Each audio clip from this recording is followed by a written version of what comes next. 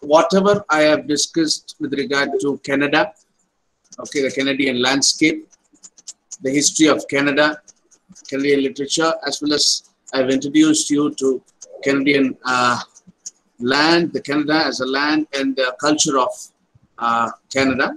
Okay, we have discussed all those things, and we have also discussed the aspect of survival, Nordicity, garrison mentality. See, bring all these concepts into your mind now. So this is going to be a Canadian poem, right? We're going to deal with a Canadian poem. So we have to understand this poem from all these perspectives, the concepts we have discussed, and with keeping in mind the Canadian landscape, right? The harsh nature of the Canadian landscape, as well as the exotic Canadian landscape. Keep in mind, we read this poem while we discuss this poem, right?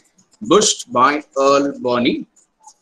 Bushed by Earle Birney. Okay, I want someone to read the text. I'll share the text with you. If you can see the screen, give me a thumbs up.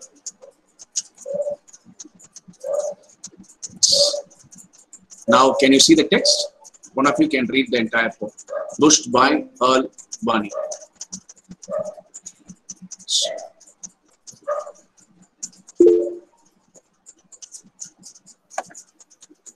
Bushed by Earle Birney. He invented, sir. Yeah. He invented a rainbow, but lightning struck it, shattered it into the lake lap of a mountain. So big his mind. Sorry. That's, yeah. Is it So big visible? his mind. Yes, sir. So big his mind slowed when he looked at it. Yet he built a shack on the shore, learned to roast porcupine belly, and wore the quills on his hat band. At first he was out with the dawn, whether it yellow bright as wood columbine or was only a first moth in a flannel of storm. But he found the mountain was clearly alive, sent messages whistling down every hot morning, boomed proclamations at noon, and sped out the white god of gold before falling asleep on its feet at sundown. When he tried his eyes on the lake, or sprays would fall like Valkyries choosing the cutthroat. He took then to waiting, till the night smoke rose from the boil of the sunset. But the moon carved unknown totems out of the lake shore. Owls in the bare dusky woods dried him. Horned cedars circled his swamps and toasted their antlers up to the shores. Then he knew, though the mountain slept, the winds were shaping its peak to an arrowhead poised. Mm. But by now, But by now he could only bore himself in and wait for the great flint to come singing into his heart. right. Thank you, Kevin. Kevin Dunn. Yes, sir. Yeah. Right. Bush. What do you understand? You are introduced to a rainbow, right? In the abruptly, there's a rainbow, but something struck it down. But lightning struck it, shattered it into the lap of a mountain. So big his mind slowed when he looked at it. See, the poem starts with a disturbing, okay, note. So I want you to ask questions regarding nature. You have a man here, okay? Just a man is introduced, and the man is a representation. It's symbolic of all the humanity, all men and women. And a man is just stranded in a beach. What he thinks of himself and what he thinks about nature. What is your What are the views you have about nature? Can you just you can talk, and you can also chat in the chat box. Uh, what do you think of nature? What is your, maybe what are the views you have of nature? I want your response on nature. Man versus nature, and also in terms of nature. What are the views you have of man versus nature?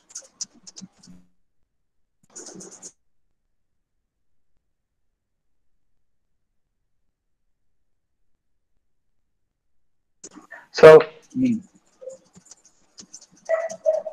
when Yes, we spend time with nature, we feel some. This is coming, sir. yes, pa?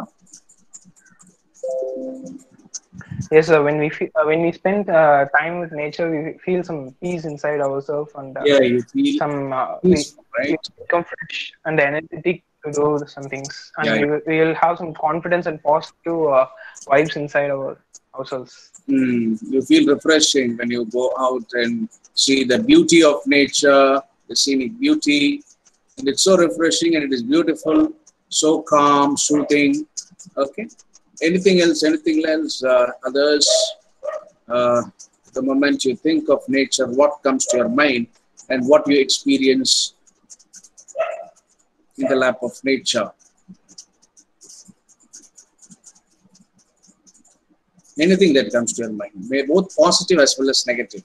I want those dual aspects. It is dual, you have to understand. What are those?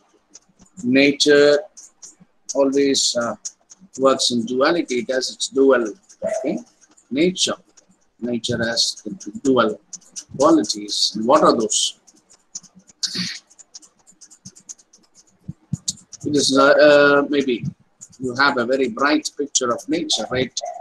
You go to a park, you go for a hill station, right? And you enjoy nature, natural wealth, and the good air, the fresh air, the beautiful scenes, the mountains, the rivers, lakes, birds, and animals. All those things are beautiful, okay?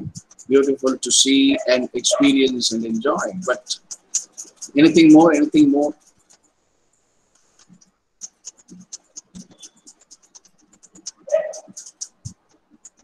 And man is always trying to control nature. Here you can see this man is trying to build his own rainbow, right? A rainbow is metaphoric, right? He is building his own life. Man is building his own life in this world, in earth, maybe. He's trying to construct his own world on earth, and but nature is always, nature and man are always at odds, right? At extremes. Man is trying to build his own world, right?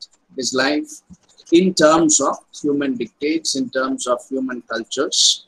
Okay, he builds his own world, yeah, right? Yet he built a shack on the shore. You have this line in the next stanza. Yet he built a shack, just uh, a hut or a cabin. The shack means a hut or a cabin. He builds a hut or a cabin on the shore. Learn to roast porcupine belly. What's a porcupine? What's a porcupine? It's an animal. What's a porcupine?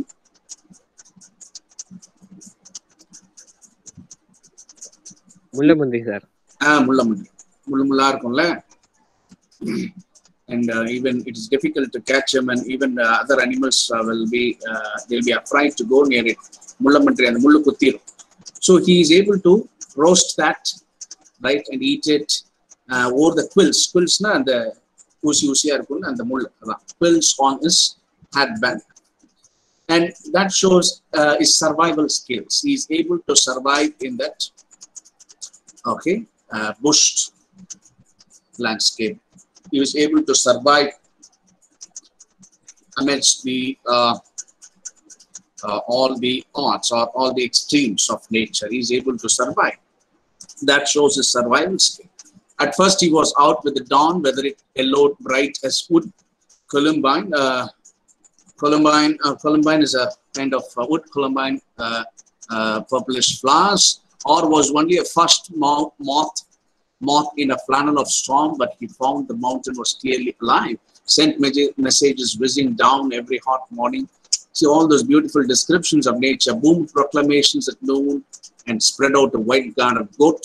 Goat is a symbol of security before falling asleep on its feet at sundown.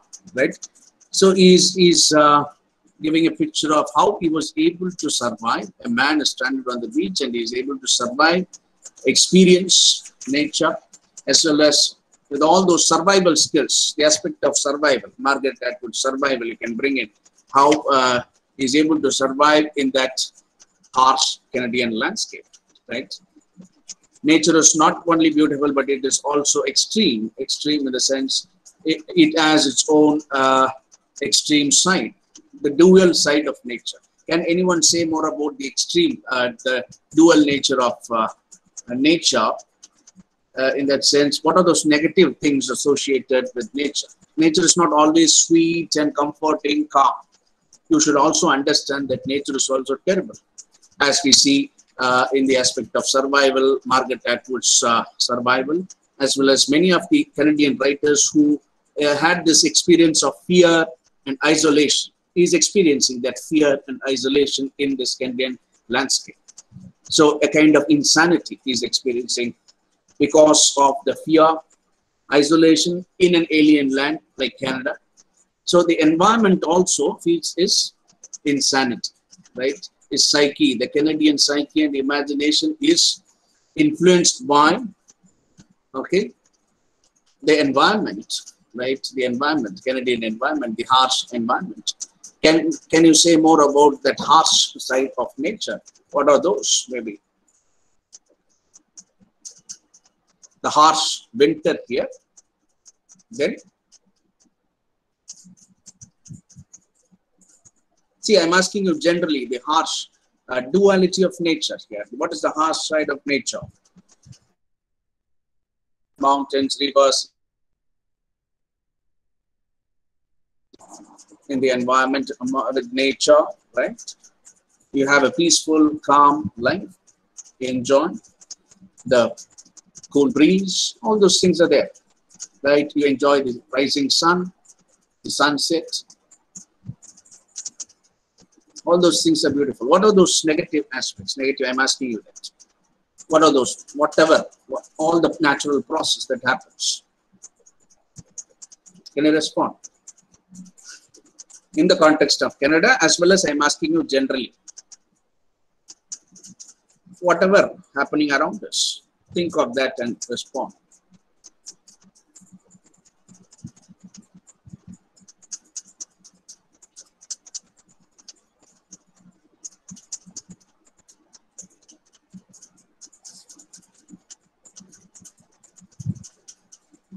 Yeah, very good. 114. Who is 114? Earthquake.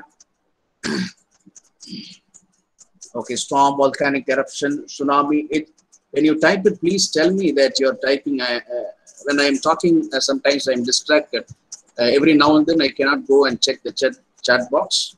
So let me know when if you are typing hurricane, okay, earthquake, flood, good, Genesis, tornado. See, all these things are part of nature, right? This is also the terrible side of nature that you have to understand, come in terms with. Man always thinks that he can control nature, right? He dominates nature. Of course, he dominates nature. He controls nature, but nature can never be controlled. It cannot be controlled, right? We are insignificant, right? In front of nature's power. You have to understand the extremes of nature. You cannot play with nature. Nature has its, even corona is part of nature's own cycle. Sometimes it happens, you cannot stop it. Maybe it has to leave, okay, over a period of time. It naturally has to come to an end. Or, of course, man is trying to invent something. Maybe still, nature's process is complex. It is trying to do its job at a very fast rate, right? Sometimes we have to come in terms with such realities. And of course, man is able to control nature to a certain extent. It is possible, but he cannot entirely control nature. It is sometimes it is out of his hands. It's not possible, right? So all the natural, as you said, all these things, earthquake, flood, and hurricane, tornado, and even diseases, sometimes it is part of nature's cycle. You have to understand. And it has its own way to mend and recycle, or okay, it brings a kind of balance in nature. If there is some imbalance in nature, it tries to reduce that, okay, and make a balance. So in eco-criticism, next year you will be studying two important terms, anthropocentric, ecocentric. We are just part of nature. That realization is ecocentric.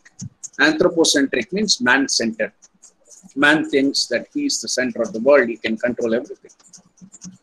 But we are so minute, we are so insignificant in nature's cycle, in nature's web of life. In the web of life, we are just part of it.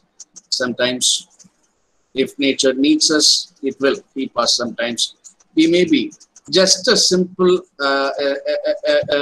one hit from the meteor will destroy, right? Will destroy us. Just the meteor falls on the earth, then we will be destroyed. An earthquake, just a small shake of the earth can destroy all of us. So you have to think in that terms also. The enormity of nature, the extremeness of nature, right? You have to understand that also, right? Nature has its own duality. And this title, Bushed, itself is dual, right? You have to understand. Bushed, the experienced in the bush landscape, right? In the wilderness, or bushed, defeated. The man is defeated in the bush means defeated. The man is defeated in the wilderness. It can mean both. So you have to understand that, right? Anything more to say?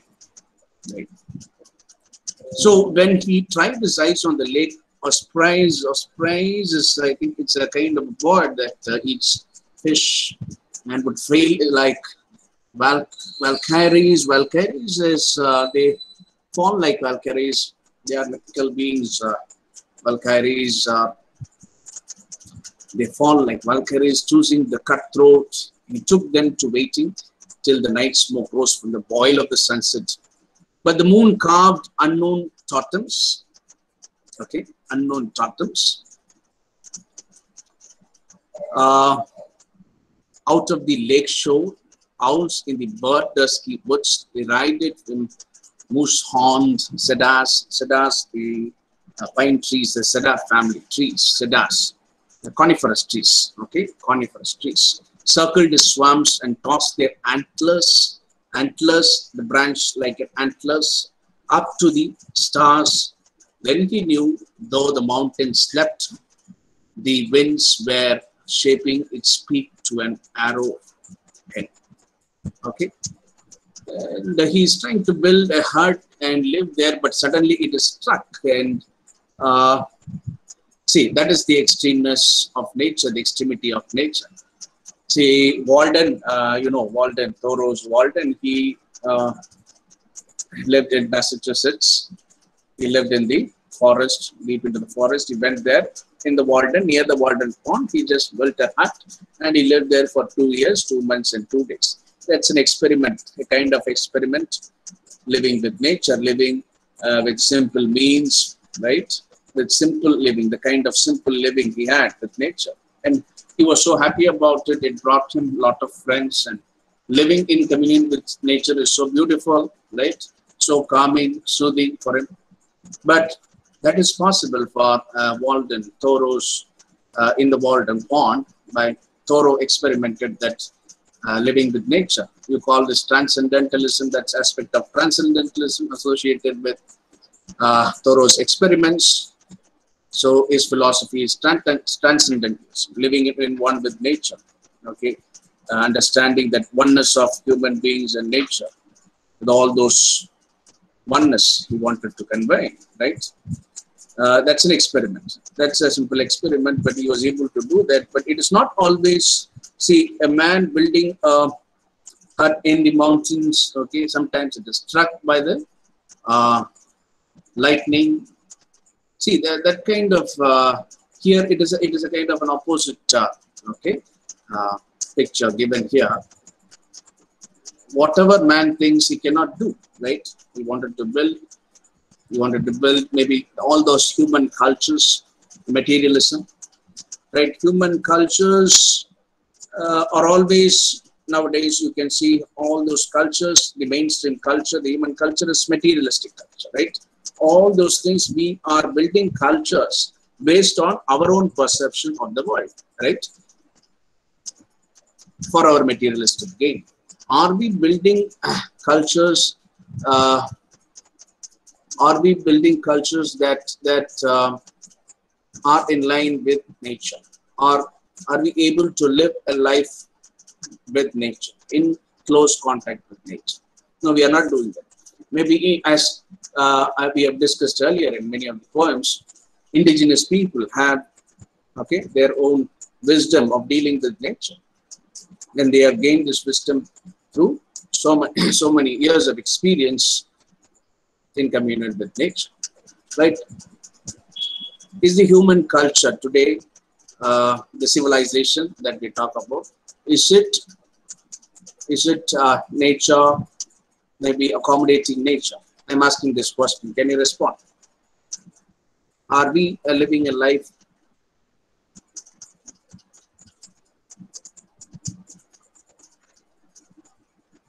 right, accommodating rights of nature? Are we able to do that? No, right? But by now, he could only bar himself in and wait for the great flint to come singing into his heart. The great flint, the spark, right? A piece of rock, that spark to come singing into his heart, right? See, you can see all his dream is shattered in the beginning. Few lines you can understand his dreams are shattered. Likewise, humanity's dreams are shattered. Maybe nature can do that within a few seconds. All your dreams, all your cultures, all the civilization that you have built can be shattered within a few minutes. Nature has that power to do. Nature can kill, right? What is your response for the human cultures, the civilization that we are building? It is always man-centered. That is what I want to say. Human-centered. Whatever we are building, we are giving importance to us humans, and everything is built based on our needs, our material gain, commodification. Everything is seen based on its utility value, right? We are building everything for us. We are the center of the world. We think like that. But according to ecology, the ecological web of life, we are just part of it. You have to understand that reality should strike us, right? Nature can easily strike us only when we realize that we are just a small, insignificant part of nature. Only if we realize that, only if we that kind of attitude, we can respect. We will have that. We will gain respect for nature, right? We will respect nature, and we will understand the duality of nature. You have to understand the duality of nature. Nature is not always sweet and welcoming and bright and sunny, right? Nature is also cruel at times. Nature is also cruel. We are seeing that. Nature can also kill. So you have to understand that duality. And what is this Darwin's? Have you heard of Darwin's theory of evolution? What is the Darwin's theory of evolution? Can anyone say it?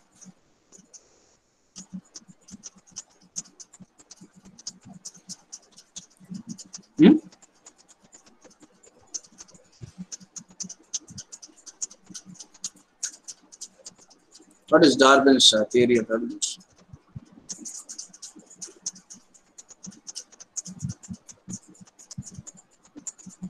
So theory of evolution. Survival of the fittest. Who is 141?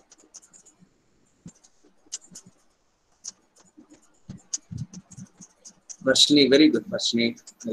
Survival of the fittest. You can see here. He is able to, if he is survival of the fittest, if he is fit, he will survive. If he is able to adapt to nature, he will survive. Survival of the fittest. Darwin's theory of evolution. Right? Man thinks that he can control nature, but he cannot. If he is able to survive, that is why this aspect of survival, you can relate with that, the Canadian aspect of survival, surviving in Canada, surviving in the harsh landscape, surviving in the harsh bush landscape. Sometimes you should not be bushed or defeated, right? It happens, it may happen sometimes. See that not all the people are successful in that, right? But the survival of the fittest. Survival of the fittest. So that is why you can see in the first few stanzas, he is able to survive with the survival skills. He posts about it, right? Because of the quills that he preserves, the quills, the spine, sharp spines that he preserves, right? There is a word lake lap, right? Lake lap means that calm side of nature, right? The calm life he is able to live in nature. That is what this lake lap means. The lake lap of a mountain. The calm life is leading in the wilderness, the man. Okay, the man is itself is a metaphor of for humanity. That man is a representation of all humanity. Right? You have to understand man in such terms. But he thinks that he has established a perfect life. He thinks that he has established a perfect life. Man always thinks the civilization he creates, the cultures he has created. He thinks that he has created a perfect life, but that perfect life will at once crumble. It will crumble immediately. Suddenly, at any moment, it can crumble. So that is why you have to respect nature. You have to understand the extremities of nature, but human beings become insane. That insanity develops, the fear and isolation develops in the Canadian landscape, in the experience of such an environment, right? So that naturally it develops, but still one who survives, that's a survival of the fittest, will survive, right? Suddenly some catastrophe may hit, like the lightning, and will destroy the civilization, destroy the human cultures. So we have to build human cultures that are in line with nature, natural life, right? We have to have some close contact with nature, right? That is how we should develop our human cultures. Maybe at least we should try to live a life in close contact with nature. Maybe we can slowly change our ways. So we are showing indifference, but we are showing indifference. That is what all these human cultures are about today.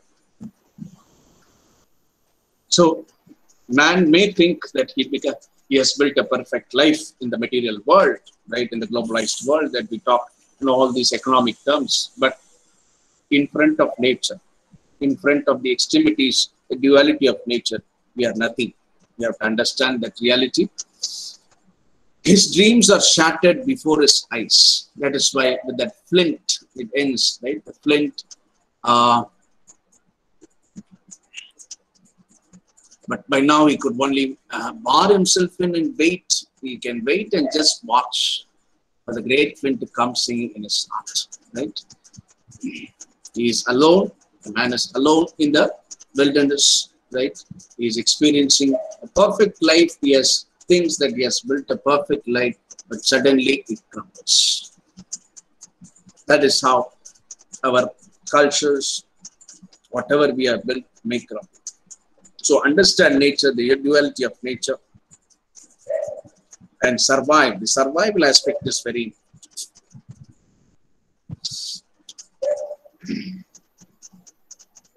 Right. Any clarifications? Any doubts? Would you like to contribute more about the aspect of survival in the wilderness? Right. You have to understand this wilderness. The bush. What did I tell you about the word bushed? Bushed means the dual nature of uh, nature is shown here. Bushed, it has two, okay, meaning. What is that? Bushed means you cannot, you have a great experience in the wilderness, but also you can be bushed in the wilderness. That is defeated in the wilderness. Both are possible. That is why the title itself is dual, right? It has duality in meaning. Bushed. So that is why you have to understand Earle Birney's poem from the aspect of the Canadian context. From the Canadian context, the Canadian landscape. Right? You can post your questions in the chat box. I think with this we will conclude. For your first internal, you have all these poems, whatever I have taught you, till Bushed. Remaining poems, you need not study. Unit 2 and the journey to the interior, journey to the interior, you will have it for your next test. Margaret Atwood, journey to the interior. It's not there for your test 1. Okay, and all these poems from the beginning, almost unit 1, except 1 or 2 poems, till Bushed you will have for your test 1. And I will just share the screenshot of what are the portions. For PP Man's portion, I think survival and roughing it in the bush. Muchstangla, I don't know, survival and roughing it in the bush. Pudishapa.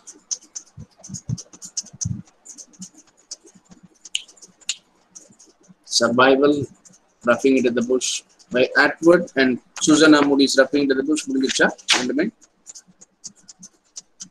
Over. Survival in progress. Roughing it in the bush completed. So those 2 texts from unit 2 and all these poems, whatever I have taught you, right? I'll also post the portions for your unit test 1 shortly.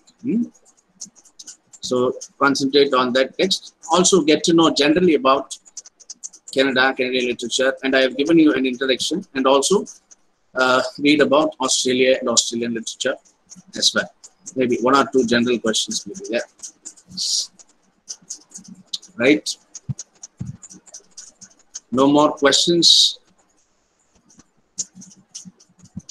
Yes.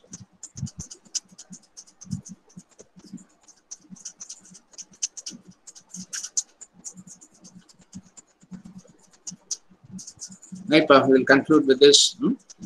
I'll end the class. We will meet in the next class. Maybe all the best for your exams. Probably we will be meeting after your exams. Okay. All the best for your exams. Do well, prepare well. If you have any doubts, you can just WhatsApp me. Maybe when I have time, I will try to reply you. You can also call me anytime. Hope I have covered most of the texts. We have discussed most of the texts. Only those study those texts which we have discussed in class. That's enough. Right. See you. Meet you in the next class.